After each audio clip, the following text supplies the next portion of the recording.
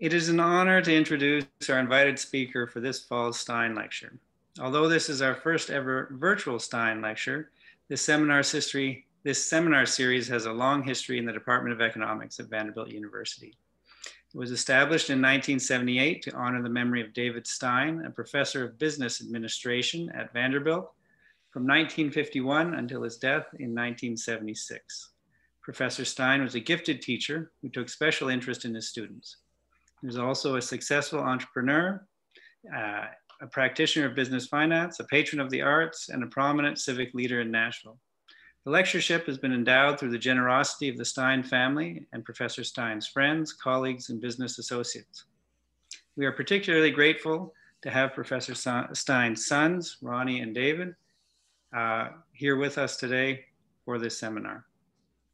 Today, Vanderbilt continues a long tradition of hosting some of the most eminent economists of our time through the Steine Lecture Series. Our speaker today, Professor David Card, is the class of 1950 Professor of Economics at the University of California, Berkeley, Director of the Labor Studies Program at the National Bureau of Economic Research, President-elect of the American Economic Association, and one of the profession's foremost labor economists. Over his 42-year career, his research has fundamentally shaped how we view the economics of immigration, wages, inequality, education, and gender and race-related differences in the labor market. Professor Card received his bachelor's degree from Queen's University in Kingston, Ontario, Canada, and his PhD from Princeton University.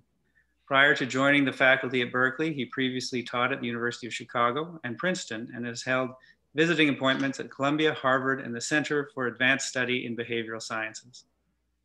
To characterize Professor Card's writing as prolific is a gross understatement. He is the author of 5 books and over 125 published journal articles, many of which are among the most highly cited articles in the history of the profession.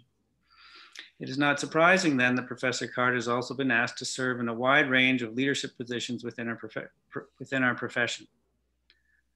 For example, Professor Card has previously acted as the co-editor of Econometrica and the American Economic Review, 2 of the leading journals in economics.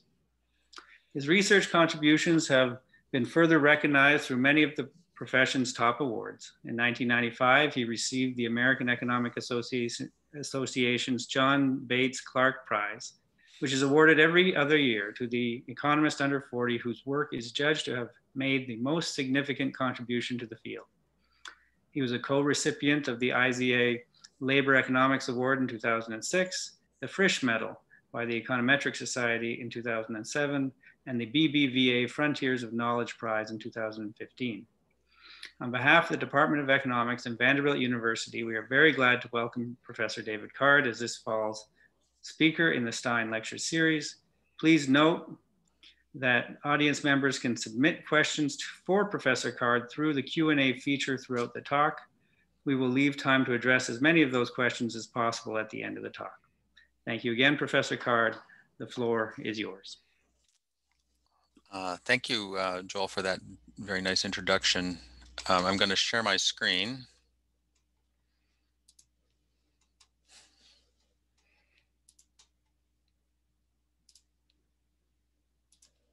Which I hope is working. Does that look okay?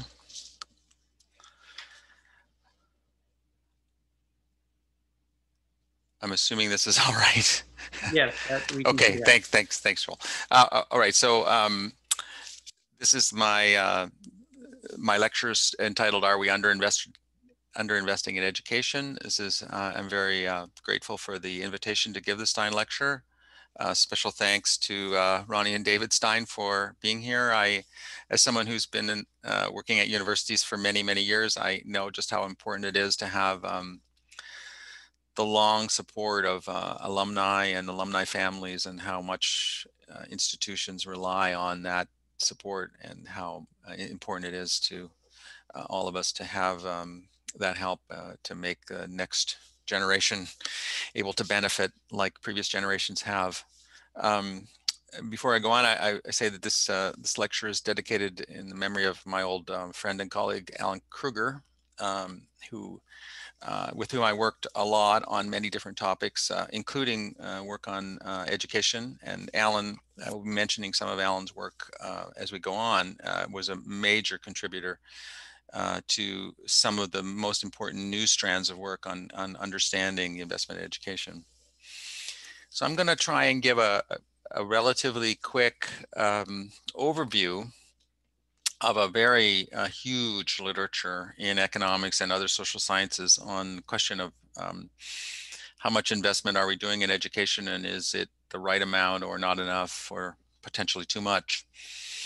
And I'm going to take a kind of a mixed perspective on that. I'm going to present varieties of different kinds of perspectives on that. I've found in the past that the one way to try and communicate some of the things that I want people to focus on is to take a slightly broader view and think about how we view the United States and higher education, and how that view has changed or not changed as the facts have changed. So I think most people are aware that up in the period after World War II, the United States was really in a leading position in the world. We had some of the most important science, the most important scientific discoveries, the most important companies. And we were kind of leading the world in a pace, steps toward kind of the way that the world looks today. So after the war, we had the highest share of high school graduates, nearly the highest share in the whole world, and by far the highest share of people with a bachelor's degree or higher. And those education advances really carried on. So from 1945 until about 1970, there was an amazing period of growth in education in the United States. And that led to what's now, I think, viewed as a golden age for growth in incomes and upward mobility. And what I'm going to argue today is that sometime in the 1970s, we really faltered. And that faltering has really continued since then. So it's quite a long time.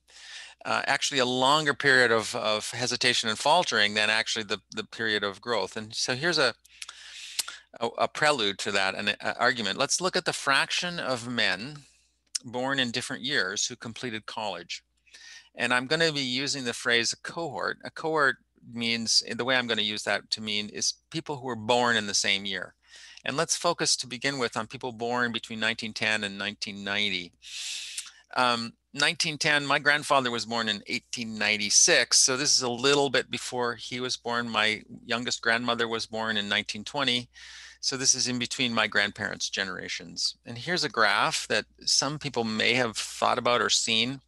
This is showing the fraction of men in the US, native born, who had completed college. And this is based on retrospective data from different sources. And you can see on the x-axis, I have the year of birth of those men. So people born in 1910, men in the United States born then, had about 10% of them had a bachelor's degree, which is pretty remarkable when you think back more than 100 years ago. Even then, 10% of US people had a bachelor's degree. By the people born in 1950, which is just a little ahead of me, we were up to 30%. So in that period, that short 40 years, we increased the fraction of people with a bachelor's degree from 10% to about 30%, which was an amazing pace of growth, and really showed a remarkable commitment on the part of the US to getting more and more people to college, and successfully making that transition, say, from high school to college. So what happened after that? Well, here's the graph that shows the continuation. And you can see that after people born in 1950, for example, people born in 1960 actually had a lower fraction of bachelor's degree than people born in 1950. And it really wasn't until people born in the late 80s that we caught back up to where we were with people born in 1950. So the way I've shown this graph here, you can see that if we think of people born in 1990, now those are people that are just now 30, let's say.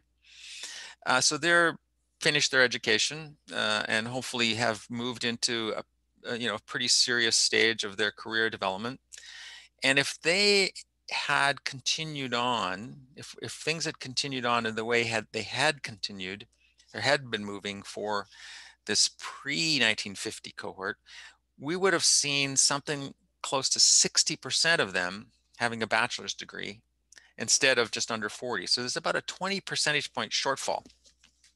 And that's what I'm going to say is a first indicator of this really serious shortfall in where we were relative to where you might have thought we would be if you were an observer in the 70s or 80s, and even as late as late 80s, early 90s. I think many people thought that the U.S. was going to get back on trend fairly quickly, and that, as you can see from this graph, that really hasn't happened.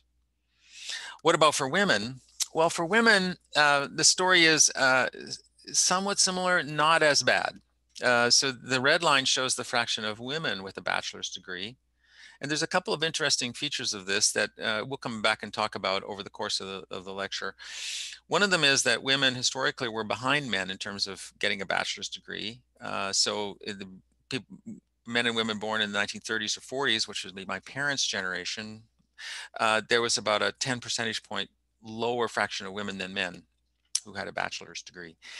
And then you can see that women started to really make gains relative to men by the time we're looking at women born in the 40s, and crossed over relative to men. And today, women are much ahead of men. And that's manifest. Anybody who's studied higher education or walked around a college campus, most college campuses, will see that there's more women than men. And that's a fact that's true not just in the US, but in many, many countries. So today, over 60% of all the graduates of bachelor's degree program are female in the US. But you can also see that relative to that really good trend, the women in the US also fell behind men, fell behind the historical trend. So both of them are off the line where you might have thought they would be. Okay, so that leads to kind of a question: what went wrong for those people born after 1950 who would have been going to college in the 1970s? So I like to call this what went wrong in the 70s. People of my age will remember that there was a lot of things that went wrong in the 70s. There was some pretty bad haircuts, some pretty bad outfits, a lot of polyester, some music that once in a while you hear at a wedding, but hopefully not too often. Anyway, so what went wrong in the 70s? What caused this reversal? And I want to highlight a couple of factors. Factor number one was the baby boom, coupled with a halt in higher education investment. And in preparing this lecture, I remembered a paper, something I'd read years before, and I went back and looked at a book written by a former administrator at Berkeley named Earl Chait.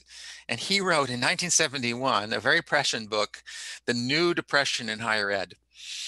And he argued that the higher education system was going to enter a really serious financial meltdown, and that was going to lead to extreme crowding because the baby boom was still continuing to come through college, and yet there was no more money. So looking at the baby boom, this is a picture of the baby boom. This is a number of births per year by year of birth. And you can see that in the 1930s, there was a decline in the number of births in the US. That was an effect of the Great Depression, well-known drop in fertility.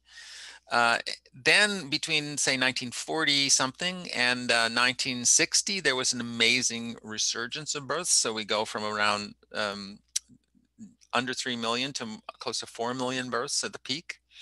And then, of course, a slowdown again, and then a ripple. So you see this very big rise in the number of young people in the going to be entering the education system, born between 1940 and 1950. We're going to see something like 33% more of these kids. And if we're going to keep up with increasing the fraction of these people who get a bachelor's degree, would have required a very substantial increase in investment. So what actually happened? Well, here's another graph. On the red line is the number of 22-year-olds. So now what I'm doing is I'm showing the data not by year of birth, but by 22 years later. So that people born at the very peak of the baby boom in 1957 which is very close to my year of birth, we're at the very peak of the baby boom, and we're reaching age 22 in 1978 or 79. So that's the very peak there in the terms of the number. And then the blue line is the number of BAs produced in the US as a whole. And you can see a couple of things. So if we go from 1960 to 1970, we see a very steady increase in the number of 22-year-olds, reflecting this surge from the baby boom. And we see even faster growth in the number of BAs produced, which was pretty interesting. And that was this period of continued growth in fraction of kids who have a BA. And then around 1971 or 2, we see two things. The number of kids is continuing to rise, just as Earl Chait said it would, but the number of BAs conferred actually stalls out and really doesn't catch up until in the 1980s.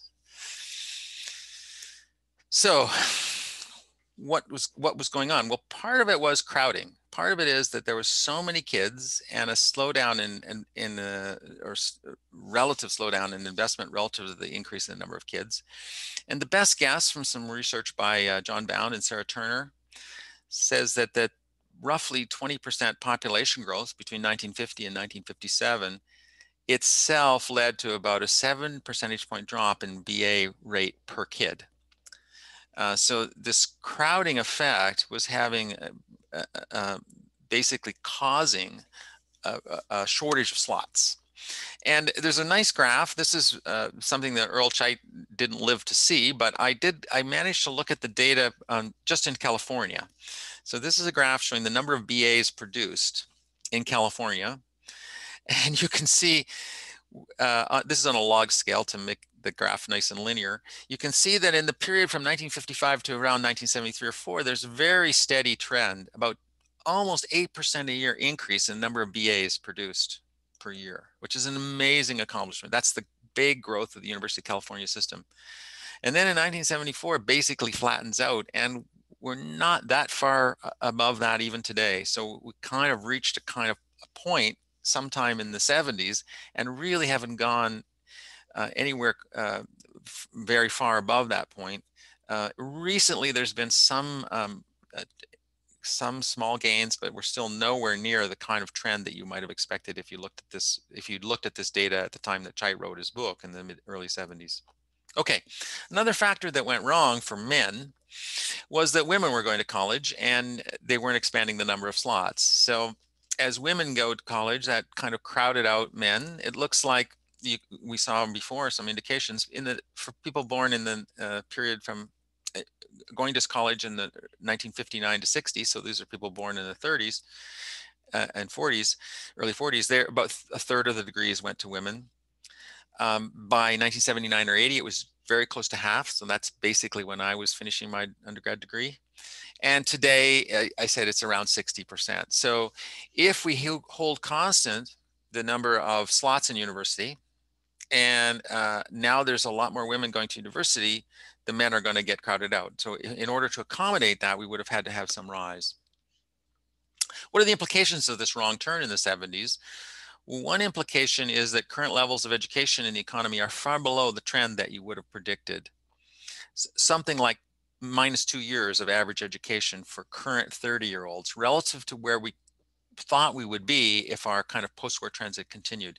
And those losses, in my opinion, have had large causal effects on income, health, and on the economy as a whole. You can see one of the really interesting implications of that is if the previous generation is less educated, that means the parents of the next generation are less educated. So here's a graph. This is the average years of completed education. This is no longer college. This is just overall average years of education. So born in 1905, the average person had around 9 years of schooling, which is just 1 year of high school. By 1950, the average person had around 13 years of schooling, which is 1 year of college. Up into 1990, we were up around just a little over 13. You can see this amazing stagnation starting for people born in the 1950s. And in this metric, you can see women and men look a little more similar than they did in just the BA metric. How does that translate then to the next generation? Well, here's a graph showing average parental education for children by year of birth of the child. So you can see that if you were the children born in the 50s were experiencing steadily improving parents. And as everyone knows who's been around the education system for a long time will know there's really only one surefire way to have a better life, and that's to have a better parent. And it's very difficult to overcome disadvantages caused by, say, less educated parents. And so relative to the trend that we would have expected for this earlier generation, children born after around 1980 are not keeping up. And today, say children born 2008, that's as far as I could push this graph forward, they were about 1.5 years less educated parents than you would have thought. And that's going to have long run implications for these people who are now the people that we're seeing in university. Okay. Now, so I'm claiming that we're underinvesting in education relative to where we should be. And I just want to point out that not everybody believes that. So many non-Berkeley economists believe that a lot of the things we see in the education system reflect student demand rather than the supply side, which I've been emphasizing here. The idea that there's some kind of constraints in the slots. And so how do we distinguish that? Well, student demand, according to this kind of logic, is driven by students' perception that if they get a college degree, they'll be able to enjoy, say, higher incomes, better health, and so on. So usually the way that we measure the benefit of a college degree, being economists and thinking of everything as having a money metric, is to measure the wage gap between college grads and high school grads. So this college wage gap is I'm going to use a proportional number. So it says what percentage higher is the average earnings of college graduates than high school graduates. And the underinvestment hypothesis says actually we're not producing enough college graduates. They're going to be in short supply. So that's going to push up the returns to college. It's going to look like the returns to college are quite high because not enough of them are being produced and employers are competing for them. The demand-driven theory says the reason why no one's getting, or not as many people are getting education as we would hope, is because there's low returns and people are being discouraged from making that investment. And every once in a while, you'll see something in the newspaper, which I have to say drives me crazy, where someone will say, well, the return to education isn't really that high anymore. So let's take a look. This is the college high school earnings gap by year from 1975 to 2017. And I'm showing it separately for women and men, and it's a percentage scale or a logarithmic scale. So 45 means 45 percentage points. It means 45 log points, actually, so it's bigger than percentage points. And you can see that what happened is, think about the timing. Around 1970, we stopped producing. We stopped the trend in increasing the number of bachelor's degree students graduating. And just around that time or shortly after, the return to education starts to rise. So the return to education rising means the labor market is telling us there's a shortage of college graduates relative to other education levels. And you can see that has continued, and the rise was really quite remarkable between, say, 1980 and 1995, but there's been some rise even since then. And by way of perspective, there's a 65 log point difference in 2017 between females with a bachelor's degree and females with a college degree. And I'm being very strict here. I'm just saying you have a bachelor's degree, nothing more than that. So I'm throwing away the master's degrees and PhDs. That's a 91% difference. So that's a huge, the economic system is trying to tell us something. There's a huge reward to getting a college degree. Another check that people sometimes look at is what's going on in terms of the local labor market. So my colleague Enrico Moretti has a series of studies looking at the contribution of higher educated workers to the labor market as a whole. And he showed in some pretty important work back in the early 2000s that earnings are higher for all the workers in a city when there's a higher fraction of college workers in that city. And it really clear example of that would be a city like San Jose, close to where I live, where there's an amazingly high fraction of people with a high education and very productive, very high wages. And Enrico's interpretation, and one I think that has been borne out in other work, is that this more educated workforce enhances the productivity of all the workers in the area, kind of a spillover effect. This was an idea that actually Enrico credits to Alfred Marshall.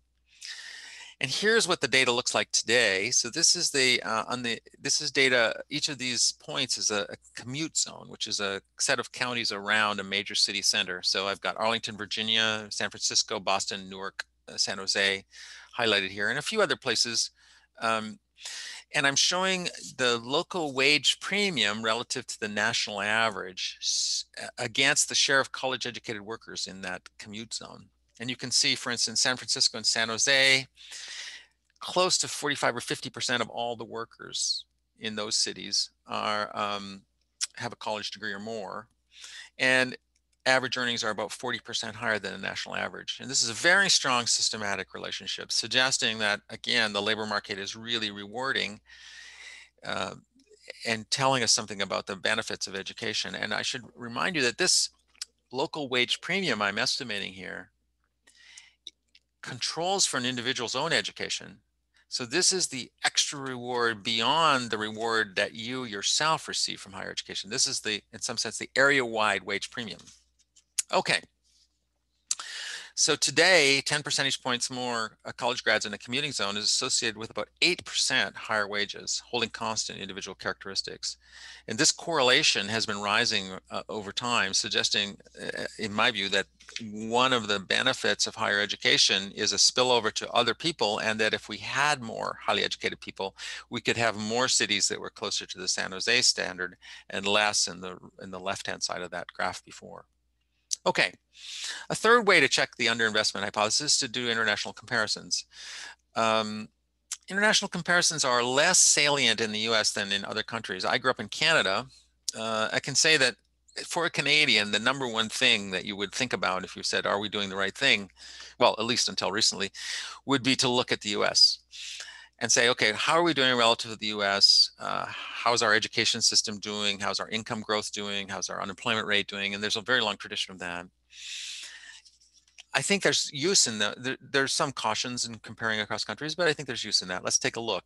So here's data for recent data. This is from 2018 data across different countries on the share of 25 to 34-year-olds, so relatively young people, finishing education mostly and starting their careers, and the fraction with a bachelor's degree or plus, that's the column on the right, or the fraction with junior college or more in the middle. And at the bottom, I'm showing the numbers for the US. So now we have about 40% of these young workers have a bachelor's degree or plus. Remember, if they had been born in 1950, it would have been around 33%. So we've grown a little bit since then, but not very much, at least for men. Another 10 percentage points have a junior college or more. So we've got 50% have junior college or more, and 40% have a BA or more. And you can compare that to different countries. I've highlighted a couple that are of interest. So we're about the same as Australia, similar to Canada in terms of BAs, quite a bit below Canada in terms of junior college. Canada has a much more extensive community college, junior college system that's contributing a lot to the education system there. We're about the same BAs as Japan, again, considerably below in terms of junior college relative to Japan. We're really looking bad compared to, say, Korea and the Netherlands in terms of both bachelor's degrees and junior college or more. So the US is no longer a world leader, the world leader in higher education. It's kind of in the middle of the richer, higher income countries pack. And the one at the bottom is my favorite because when I was a kid, and actually even into my years as a graduate student, I spent some time in England. And at that time, England was, or United Kingdom was really very poorly educated relative to Canada and the United States. And they've made amazing progress. So in the UK, around 44% of people have a bachelor's degree, which is higher than the US. And 51% have a junior college or more, which is about the same as the US. So if you had told somebody in 1980 that there will soon be a time when education levels in Britain are the same as they are in the United States, people would have thought that was impossible. Okay, so with that background, then I'm going to go on to my second part. What can we do about this? What I'm going to assert that we're underinvesting. So what can we do to try and get more highly educated people through the system? Well, I think there's two obvious ideas. One is to increase the availability of higher quality college slots, and the other is to improve K-12 schooling and college readiness. And I think we have to acknowledge, just like I acknowledged with the idea of supply constraints versus demand driving the shortfalls in education, that there are a lot of economists who believe that input-based policies, i.e. spending more on higher education or on K-12 education, won't work. And there's a lot of different ways or arguments that those critics raise.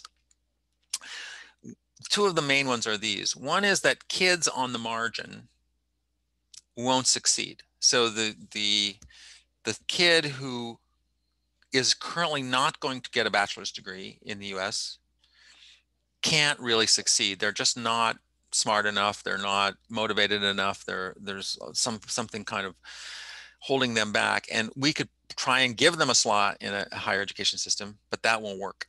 They're going to drop out. Now, the comparisons with other international comparisons belie that, because lots of other countries are able to do it. But this is sort of a standard notion. Another one is that spending money in education doesn't work because it's very ineffective.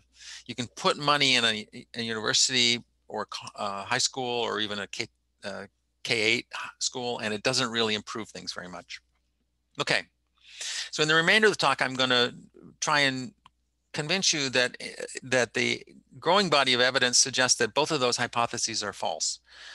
I think I'm going to try and argue that input-based policies do work, and that kids on the margin, those who are stopping at one level but could potentially go to the next level in the education system, in many, many cases benefit at least as much as other kids who have already made that transition. So the kids who are being held back for a variety of reasons are not held back because they wouldn't benefit. Okay, setting the stage for that, there's a long history of debate in the US about school resources mattering, going back to the 1960s. A famous study by Coleman and others, now widely called the Coleman Report, showed that there was little correlation between school resources and student test scores. And that general view has had a huge impact on education policy in the United States. I mentioned or described here Eric Hanushek, one of the leaders of this idea that there's school resources don't matter very much. And that view led to a lot of education changes in the 90s that I think 80s and 90s that was sort of saying, well, we don't really need to invest in education because putting more money in education doesn't matter. Now, I think in the 1990s, there was a switch. And I think since the 1990s, the things have really started to change and push the evidence very clearly in the direction of the opposite. A couple of things that happened. One is the increasing recognition in labor economics that we had to have designs. We had to have research projects based on things like a real experiment.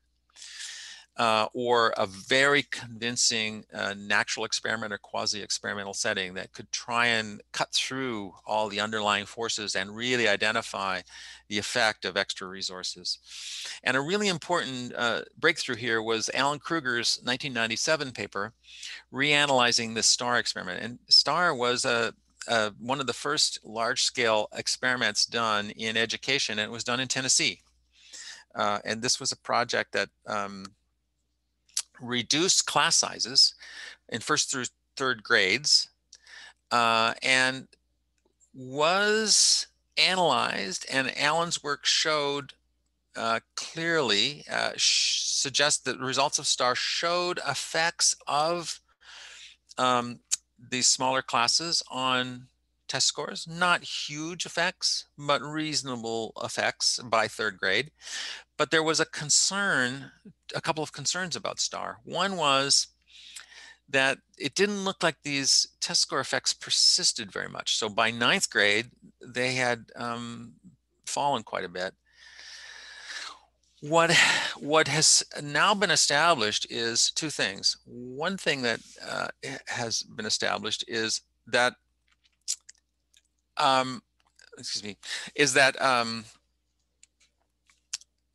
innovations and interventions and lower level grades can often have short-term effects on test scores, not particularly long and persistent effects 5 or 6 years later on student test scores, but large effects on things like, do kids go to college? Do kids stay out of crime? Do kids earn more? So there's an increasing recognition that interventions at early grades can have an effect that isn't mediated through long run effects on test scores. It seems to be mediated through something other than what we can measure with their test scores at 12th grade. And James Heckman and others have argued that these are possibly mediated through non-cognitive skills, skills like grit and attentiveness and stick-to-itiveness and so on. Skills that actually are very, very important in the labor market and for success, but aren't necessarily measured by standard IQ type tests. And this kind of view is now, I think, increasingly accepted. A second thing that's happened following this sort of new research designs is that a series of well-designed studies looking at very specific kinds of interventions in school resources. So I mentioned here 2 of these. One is a study by Jackson, Johnson, and Persico, which looks at court-ordered funding reforms. So during the 1990s, there were a lot of states, 80s and 90s, there were a lot of states where the courts decided that the state had to spend more money on schools in under-resourced areas. And so many, many states went from having relatively modest equalization programs to having fairly extensive equalization programs, which tried to mitigate the lack of resources in a given district. Say the property taxes in a poorer district wouldn't be able to support very good schools by providing state funds. And they showed that those programs had large effects on education and wages, especially for disadvantaged kids, so minorities and low-income kids. And a follow-on and closely related study by Lafortune, Steine, and Schanzenbach studies statewide changes in funding formulas. So these aren't necessarily the court-ordered funding formula changes, but these are pretty big, in many cases, funding reforms that lead to, again, a general pattern of spending more resources on schools in lower resourced areas. And they show that those interventions had large effects on test score outcomes for kids in low-income districts. A third study that I really like, because I have spent some time in Los Angeles and saw some of the what they were talking about directly. In the early 2000s, there was a big program in Los Angeles to build new high schools. Los Angeles, like many other large urban districts, had let their school systems deteriorate. And Lafortune and Schanholzer have a study of 150 new schools that were built in various parts of Los Angeles. And they show that these new schools had big effects on test scores, student effort, and local housing prices. So all the kind of reactions that you would hope would be associated with an improved education system. And this is an interesting kind of spending, because this isn't just spending on, say, smaller class size. This is spending on physical resources. Okay, so what else have we learned? On the higher education front, I think we've learned a couple of really important lessons. And one of those lessons that I'm going to talk through a little bit detail in my last part of my talk here is that admission to a better college leads to higher graduation rates and higher earnings, particularly for disadvantaged students. Now, when I'm talking about admission to a better college, I don't necessarily mean like going from say Berkeley to Harvard. What I mean by going from better college would be like going from a relatively modest conventional state school to an elite state school.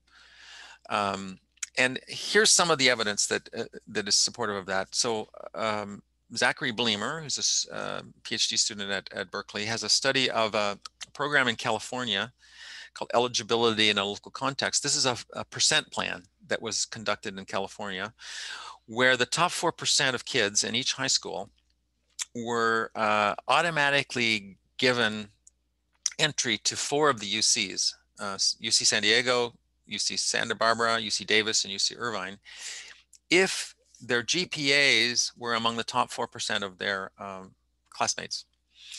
And this is an interesting intervention because these are kids that have good GPAs, but not particularly good test scores.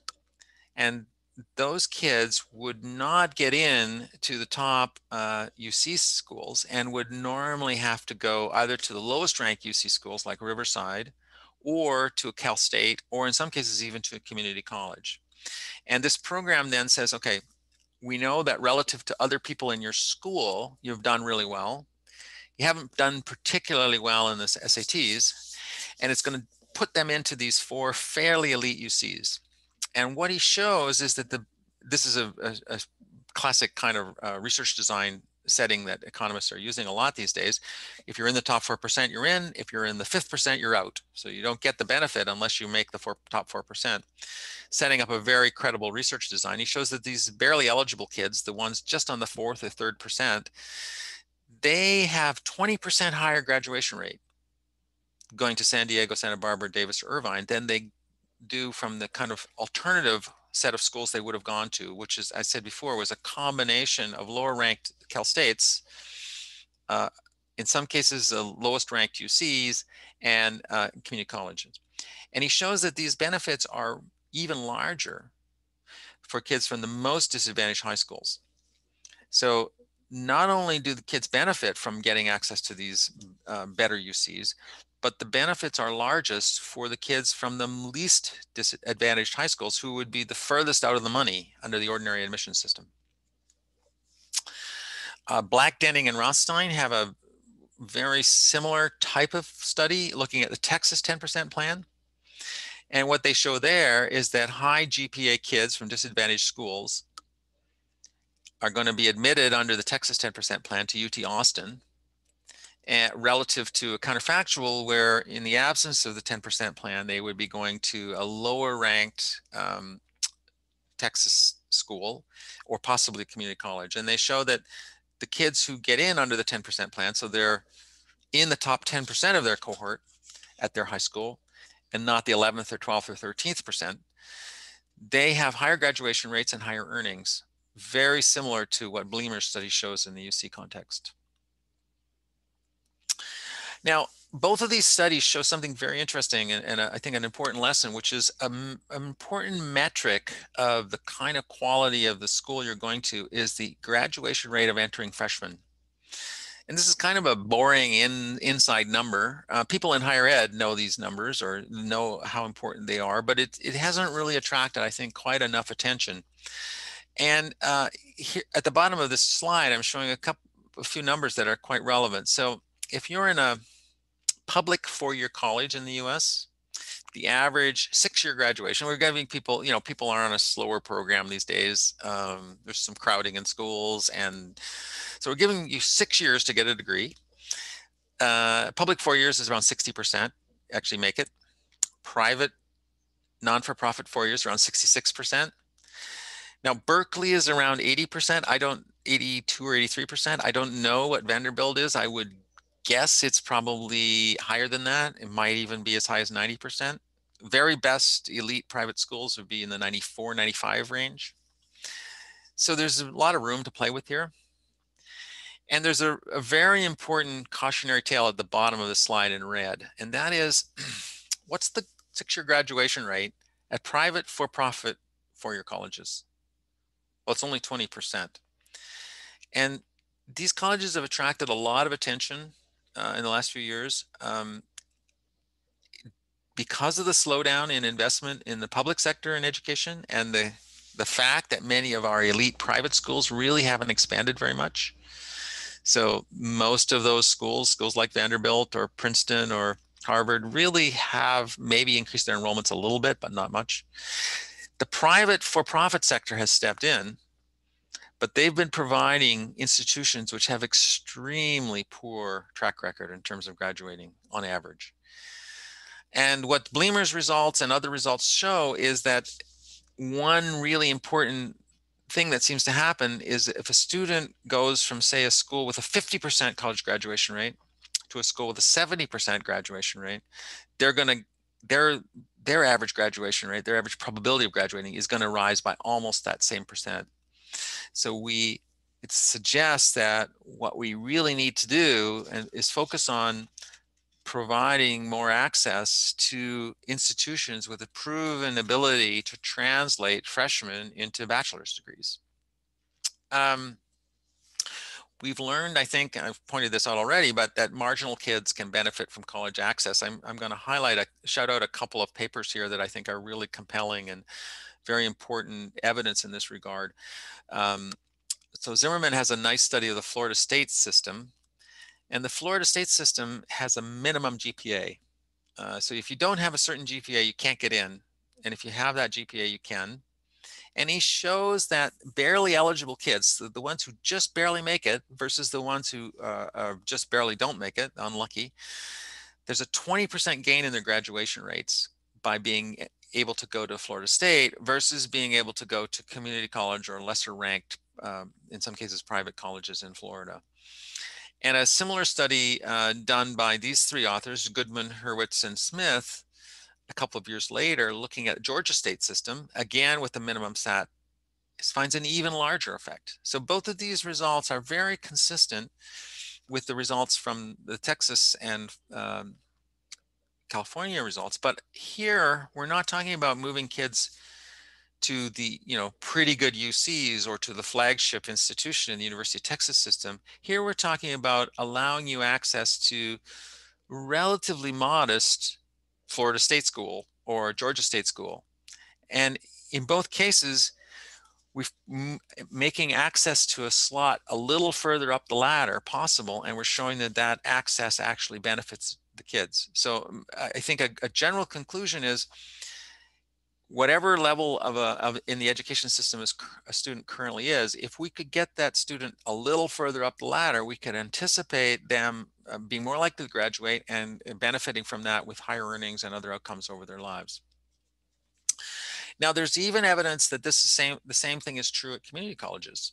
Jack Mountjoy has a study of Texas community colleges, and there we're looking at the margin between not going to college or going to community college. And he shows that using availability of community college by zip code, so how close is the nearest community college, many people who are thinking about going to community college really don't have the savings and family resources to go too far, and so are going to live at home.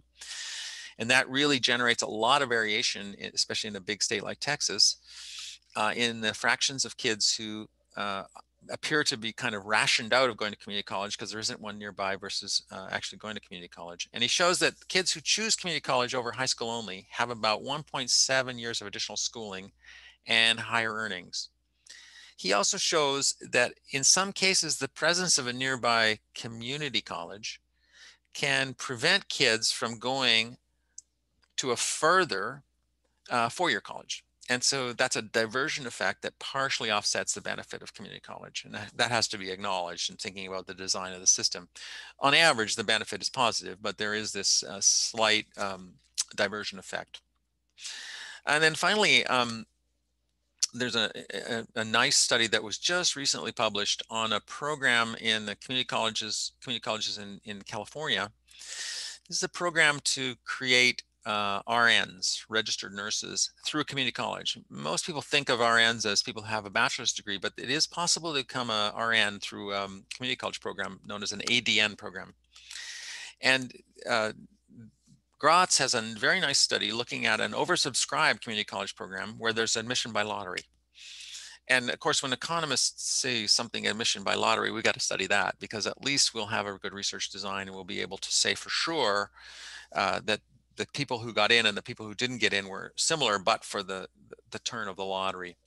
And Gratz shows that this program has a huge effect, something like a 60 to 100% internal rate of return. In other words, if you think of putting $1 into this program, you get something like $1.60 to $2 back for every dollar you invest.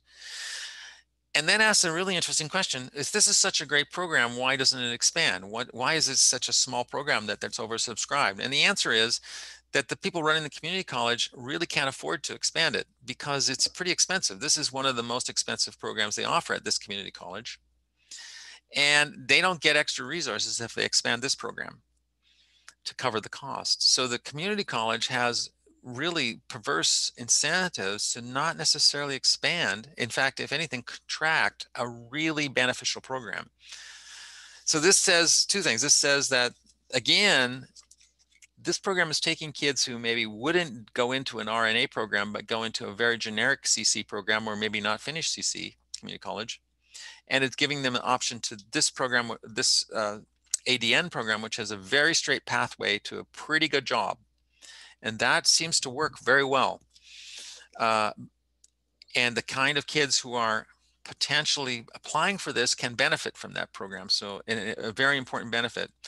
But the problem is the supply of slots. So let me then conclude with the sort of three main conclusions. Just these are basically what the points I've tried to raise throughout the talk. First of all, in my view, the higher education system in the US took a wrong turn in the 1970s. Men born in the 50s and 60s were less educated than those born in the 1940s. Women stalled.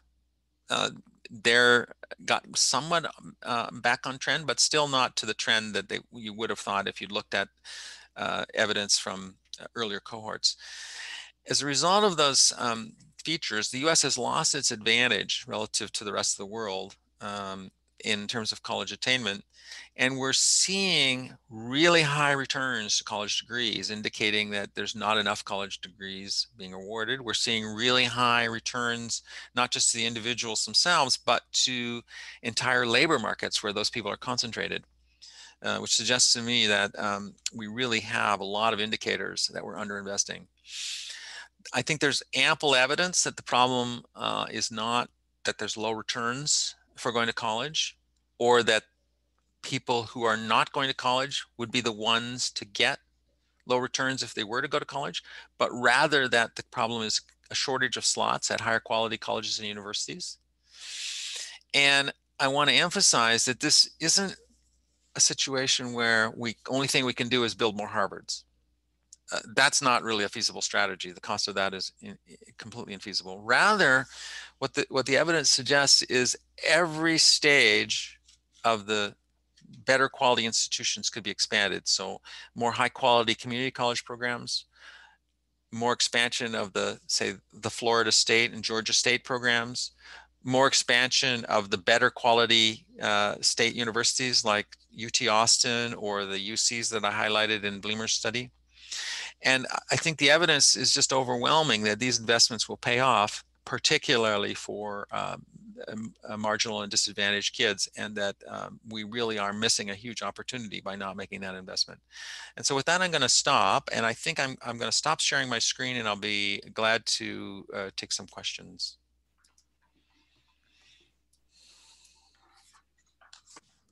All right.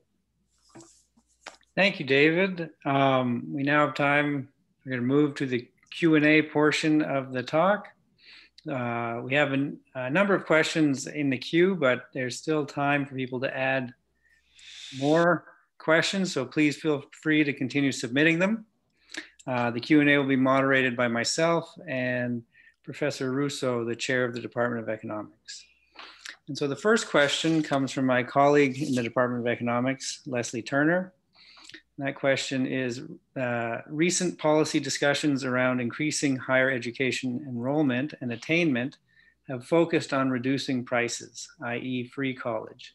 It would be great to hear thoughts on whether these are the right policies to be thinking about, especially relative to other uses of public funding. Well, I must admit that I think that's a little bit of a misplaced emphasis myself. So for instance, the University of California system we have fairly high tuitions for a state university, but we have, and this is true, I think very much across the board in most states, we have a very generous tuition policy. So if your family income is below like $80,000, there's basically no tuition cost of going to UCs. And I think so that what happens if you with the current sets of financial aid that we have, there is actually relatively low cost entry to college and university, even higher quality colleges and universities, for lower income people. And I'm sure that this is true. Many elite universities have extremely generous, Princeton and Harvard, for instance, basically have need blind admissions and will find a way to get anybody in who can somehow get in. So I think that the problem with that plan is it's throwing away a lot of resources. We basically have to raise money somehow. And I can understand why taxpayers in a state might say, well, look, the major beneficiary of higher education is the person themselves. You're going to go to higher education, you're going to graduate, you're going to get these really high rewards. Why shouldn't you pay some of that? You're going to pay a little bit of it because of you're going to pay higher taxes, but presumably you could easily afford to pay back some of it. Now, there are some problems on the edges. For instance, these low quality for-profit universities with really low graduation rates, they're charging high tuitions. Very few students succeed in those settings. We saw the graduation rates, only 20%. So they're creating a disaster, because then they're creating a situation where kids are taking out loans to go to those colleges, and we can almost predict they're not going to succeed. So I think that's a slightly different problem. But I think for many other settings, some combination of the existing financial aid that we have, possibly coupled with some kind of forgiveness program for loans, would be more sensible. I think we really need to be creative about finding resources. If we're going to invest more in the economy, there's so many competing needs. We need to invest more in infrastructure to deal with climate change. We've got a huge deficit. There's lots and lots of competing needs. I don't think we can just say, well, give us more money and make everything free. That's not a reasonable strategy. Thank you, Professor Card. The next question is from Larry Bartels, and he asks, oh, hi, Larry. Larry was my colleague at Princeton for many years. Yes, of course. So his question is, what fraction of the raw wage gap between college grads and high school grads is plausibly causal? And what are the differences and characteristics between the two groups that account for the rest? Well, that's a very good question. What Larry is asking is a deep question that I and others have worked on in great detail over the last 30 years. He's asking, okay, we see this 80% gap or 50%, 80 percentage point gap in earnings between a college grad and a high school grad. Surely some of that would have been reflecting the fact that the average college graduate has higher aptitude, all these non-cognitive skills. Maybe they've got family connections that put them into really good businesses. All those features would be more likely to be present among the college grads and the high school grads. So when we see this gap, we can't say that taking somebody and moving them from high school to college is going to increase their wage by 60%. So there's quite a bit of research. In fact, most of those studies that I highlighted here are of that nature. They're saying, for instance, take a kid, move them from a campus that has a 50% graduation rate to a 70. They're going to have 20% higher graduation rate. How much is their earnings going to go up? Well, surprisingly, the relative return for those marginal kids is very consistent with the average numbers that I showed in that graph.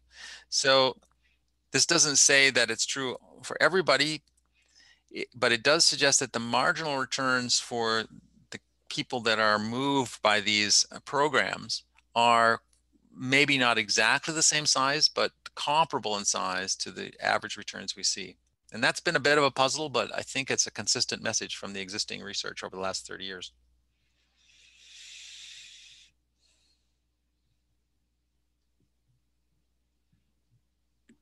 Thank you, David. The next question we have from the Q&A is, why do you think males are not attending college as much as females? Well, I have an ongoing theory that men are really dragging down the human race, and probably have caused more trouble than, women historically. And so there's a lot of, jokes aside, there's a lot of problems that young men face that seem to get confront that young women are better able to handle. You can see this as early as everyone knows, I think, who has kids. Boys develop a little bit more slowly than girls. So first grade, second grade, third grade, boys are always behind. Boys are much more likely to have problems with crime, have problems with, actually, I believe most learning disabilities are more prevalent among boys than girls.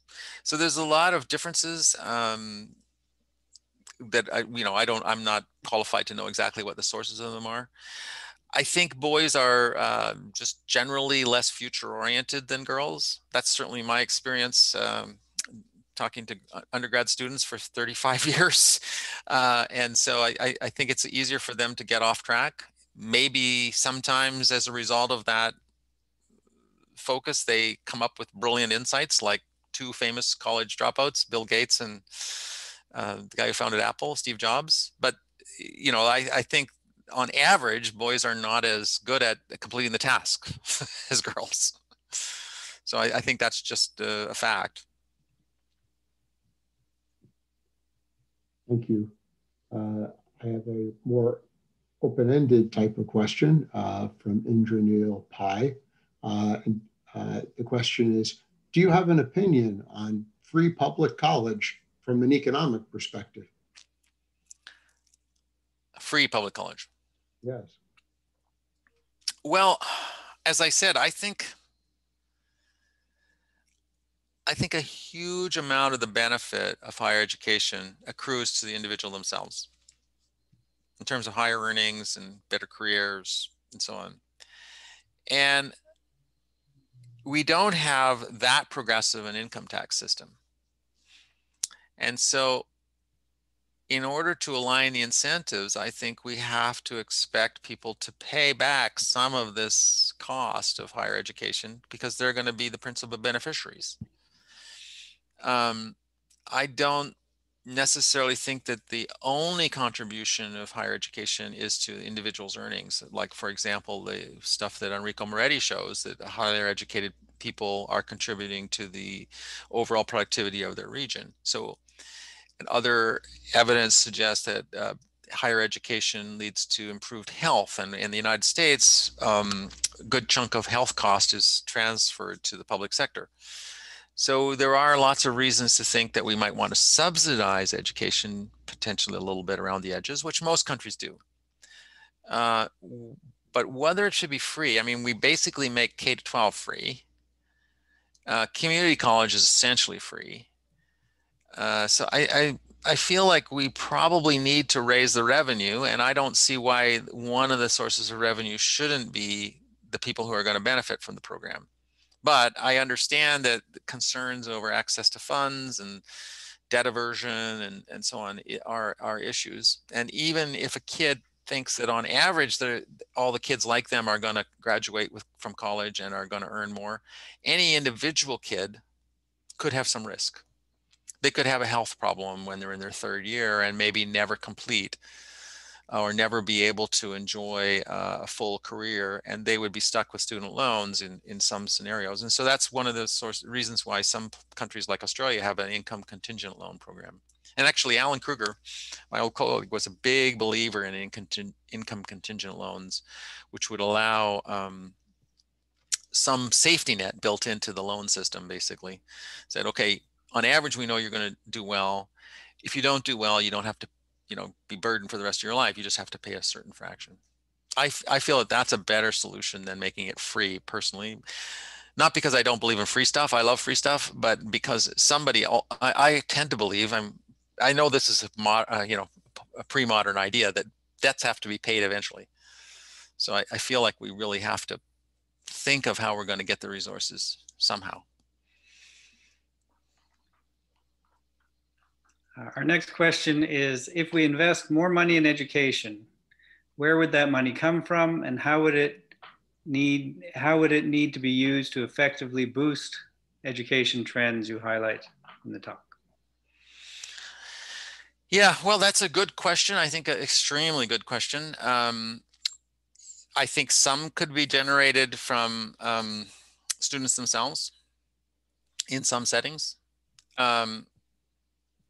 We have lots of innovative ways in higher education to finance it. For instance, in the United States, a huge fraction of higher education is being financed by out-of-state tuition paid by foreign students. So we're generating extra revenue that way. That might not be the most efficient way to generate revenue because we're also giving up a slot when we give a slot to an out-of-state student, an international student, for example. So I think we need to think about all those programs. I'm not really an expert on progressivity of the tax system and what the optimal tax rate would be. My perception is, my reading of the evidence is that tax rates these days are lower than they have been, and that we're going to have to increase taxes at some level or cut spending.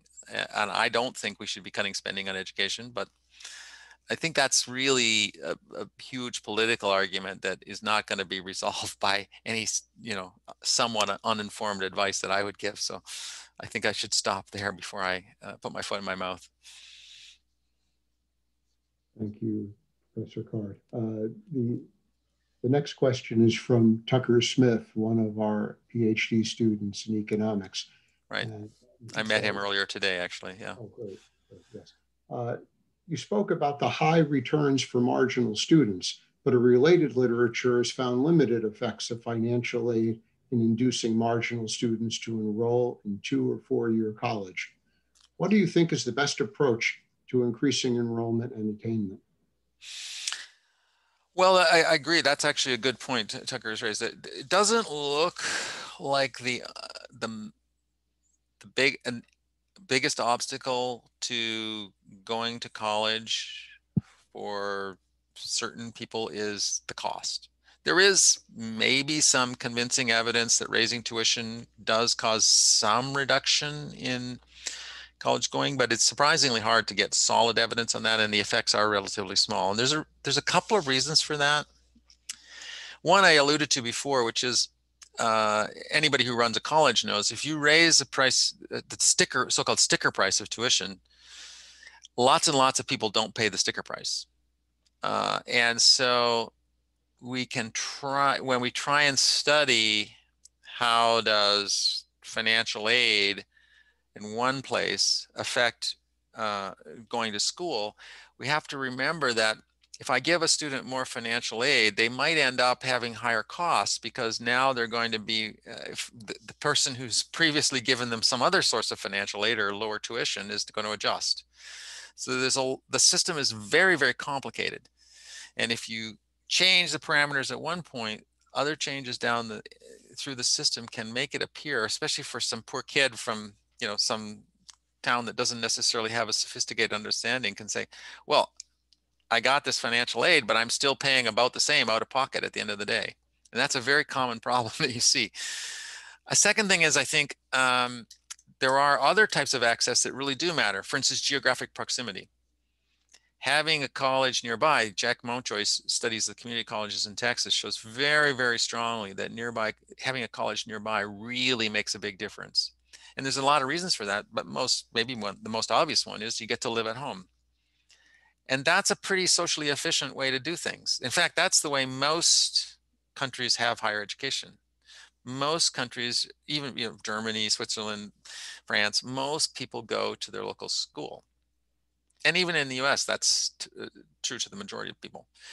So making colleges closer to home so you could live with your mom and dad or whatever, brother and sister, share the cost, can make a huge difference, I think. And it also may have some salience in people's minds. They say, well, there's a college here. I know what my target is.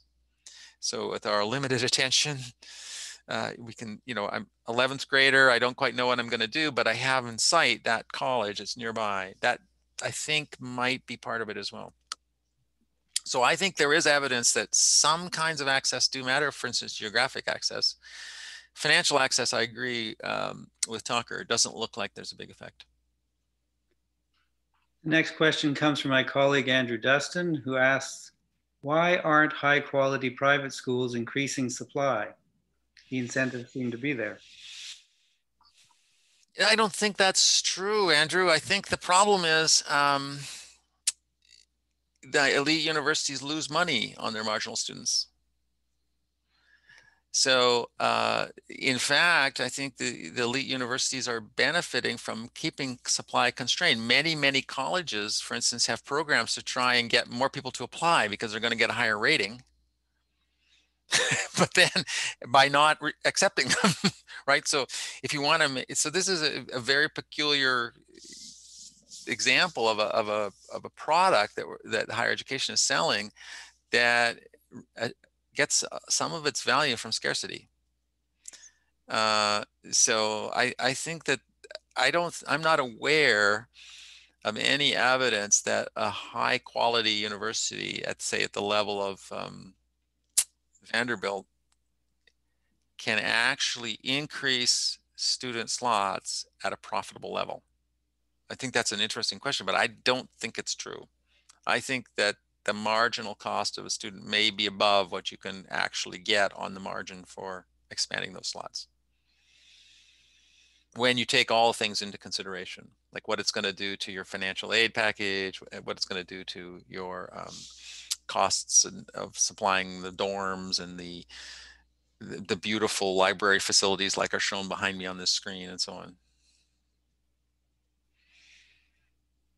Thank you. The next question is from my colleague, Andrea Moro, and he states, it is difficult for causal identification research design to identify general equilibrium effects. Increasing college entry may significantly affect returns. The parameters are correctly identified, but if the policy implication is applied in a large scale, the results are subject to a Lucas critique. Yet in labor economics, we don't hear much discussion about this issue. What can researchers do to address this critique?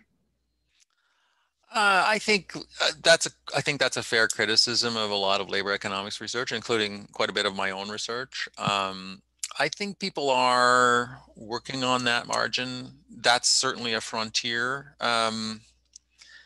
For instance, Bleemer's study of the 4% program, one of the things he does is looks at the people who were squeezed out of the system. So when UC San Diego admits a bunch of kids who get in from the 4% program, it actually has to reduce the number of kids and let in in other ways. And so there are ways to develop models of that. There's always a lot of unknown parameters, which have to be, I believe the term is calibrated.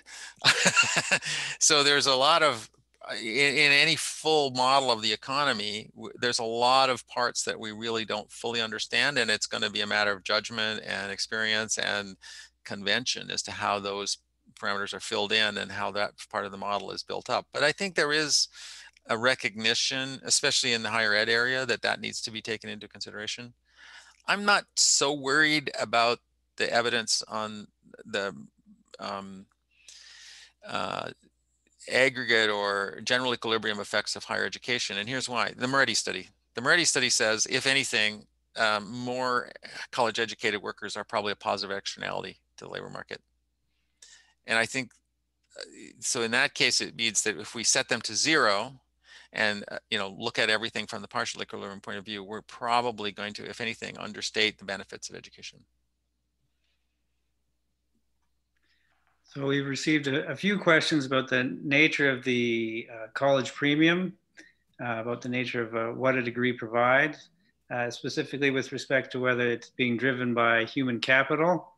So the nature of what you learn in the degree itself versus signaling, just letting the labor market know you have a degree. What percentage of the returns to education can be assigned to each? Yeah, I don't think there's really good evidence on that. I mean, here's some ways to think about that. At the individual level, it's almost impossible to tell those two apart, because at the individual level, I go to a better college, I graduate, now I have a degree from Berkeley versus I had a degree from Cal State Sacramento. That, as far as we can measure, that individual has that higher quality degree. We can see something there. The one way that we might be able to tell if it's all signaling is, again, this Moretti style evidence, where we say, okay, if it's all signaling, then when you increase the number of graduates in a local labor market, the average return per graduate should go down, not go up. And again, to the best of my knowledge, all of the evidence suggests that it goes up. And there's a big international literature on the growth effects of education. Actually, Alan Kruger, again, wrote a very fundamental paper in this area, sort of saying, look, is there really a big problem with signaling? If there's really if that's what's really going on, then when you increase human capital in the whole economy, it won't necessarily have a positive effect. It's just redistributing the pie. What does the evidence look like? I think the general perception is the evidence suggests that the returns are fairly decent at the aggregate level.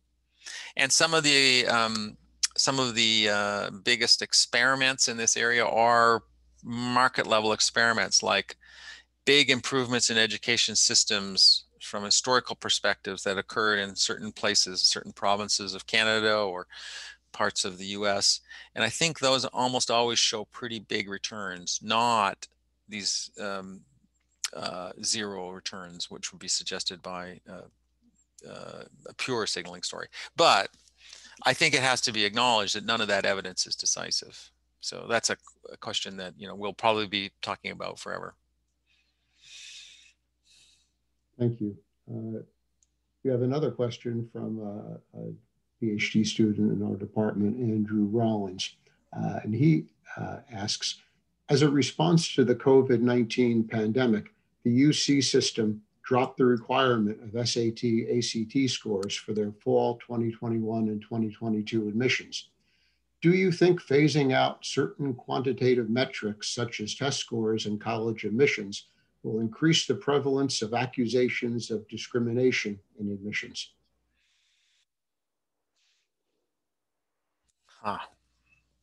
Well, that's a good question. I think the major challenge that's going to be facing people that are getting, UCs are not using SATs, but a lot of other schools are not using SATs this year as well. And I think the problem that they're running into is grade inflation at high school. So that, frankly speaking, there's a lot of students with very, very, very good, almost perfect GPAs, and no one quite knows what to do about that. How can you address that concern? I'm aware of a version of this, an extreme version of this is, I think I might have mentioned earlier, the Canadian system. In the province where I grew up in Ontario, the way the education system, higher education system works is at the end of your 12th grade, in 12th grade, you take a bunch of classes, sort of standardized classes like calculus, physics, English, French, whatever. And those are standardized exams, but they're graded by the individual teacher. So they're standardized courses, but individual exams, excuse me, I misspoke that. So there is then every high school has some incentive to inflate their grades so that their kids get into college, because that's the only information college people have to let you in. And there is a concern that it has led to grade inflation. The colleges have responded by applying high school specific discount factors. So that's a possible concern. I'm not sure. I know, for instance, in elite admissions programs like Harvard or whatever, they put some emphasis on standardized tests and some on GPA and some on AP courses and some on other types of evidence of academic achievement. So I think that's going to be a difficult thing that gets worked out. I'm not exactly sure how it's all going to come down. But the big problem and concern I know is how do we address differences across high schools and grading standards. And actually, we face that in economics in college. I don't know if this is true of Vanderbilt, but at Berkeley, economics is one of the hardest graders. And we pride ourselves in our low grades, which is somewhat frustrating for our poor students, because they say, well, why should I take like that advanced class in economics where I'm going to get, if I really, really do well, I might be able to get a B+ or A-. Whereas if I work like that in this class, I'll get my A+. So I think this is a problem in the whole system. Thank you. On behalf of the Department of Economics and Vanderbilt University, I'd like to thank Professor David Card for his excellent contribution to the Steine Lecture Series. I'd also like to thank all of you for joining us here today, and I hope to see you all at a future event. Thank you and goodbye. Thanks very much.